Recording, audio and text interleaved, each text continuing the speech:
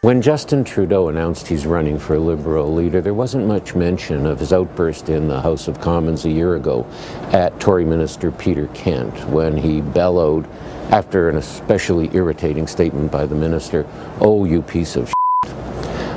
You have to hear him say it, but it's a real cry from the heart. He obviously loses his composure. It's a signature political moment so far, and I mean that in a good way. It shows he has access to his gut feelings. Not all politicians do or can put those on display.